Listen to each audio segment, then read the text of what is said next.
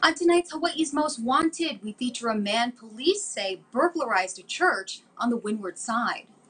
Honolulu police are looking for Brandon Cuda. On October 30, 2018, at approximately 3:56 a.m., the complainant received an alert on his cell phone, which informed him that the motion sensor in the Kailua area church had been set off.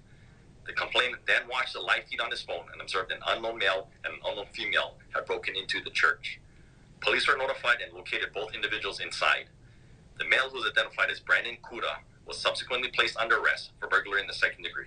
Cuda is now wanted on a $20,000 cash-only bench warrant for failing to comply with the terms and conditions of probation. Cuda has 7 prior convictions and is known to frequent the Honolulu area. He is 39 years old, 5 feet 9 inches tall, weighing 263 pounds, with black hair and hazel eyes.